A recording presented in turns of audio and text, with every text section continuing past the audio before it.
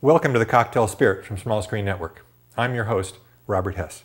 Now, the pink gin cocktail is an extremely simple cocktail. It's just got two ingredients, gin and bitters. And it's the bitters that add the color to it to make it called the pink gin cocktail. We're going to use Hendrick's gin.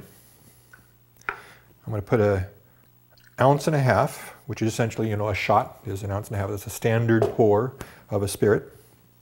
And I'm going to add that to a stirring glass since both ingredients are going to be clear. Now before I do this, I want to kind of show you a comparison here between two different mixing glasses. This is a nice mixing glass. I love this sort of style. It's designed for mixing cocktails. It's got a special flared lip on it. It even has a special strainer that is specially designed for fitting specifically in this glass. Unfortunately, these mixing glasses can be hard to find. So instead what I'm going to use is the standard base pint glass from a Boston shaker. You can also use these for mixing as well.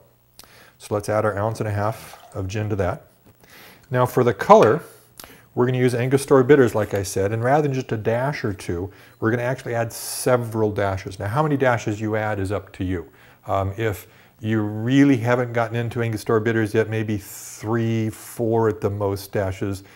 People like Dr. Cocktail or Ted Hay, he likes talking about adding 7 or more dashes to his. So let's just add me about 4 dashes this time. 1, 2, 3, 4.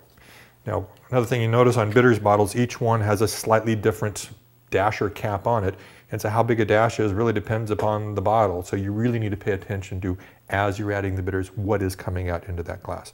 No, that's the only ingredients we have there. Now the ice.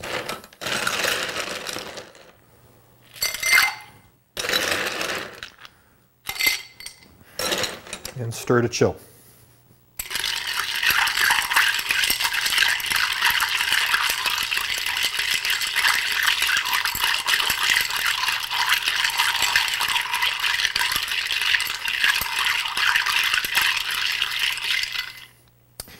Now in straining this out, you might use a standard Hawthorne strainer. I really love the OXO strainers, but the problem you notice is they don't really fit in the glass. When you do get them down there, you're actually popping them in and they can bounce right back out again. So instead, we want to make sure we use a julep strainer.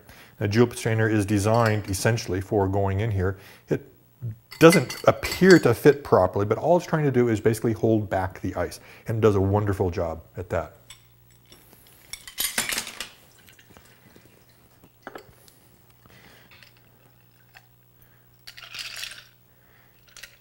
Now again, you'll notice that we only had 1.5 ounces of product because it was just the base spirit going in here, which means we have a fairly short cocktail. You wouldn't want to put this in one of those big, gigantic 10-ounce cocktail glasses because either you would have just a little teeny bit of stuff in the bottom of your glass, or if you added enough booze to fill up the glass, there's no way you're going to drink that whole thing. And so that's why I like having some nice, small cocktail glasses around. This just barely holds a drink like the pink gin. And there we have a wonderful classic cocktail, the pink gin cocktail.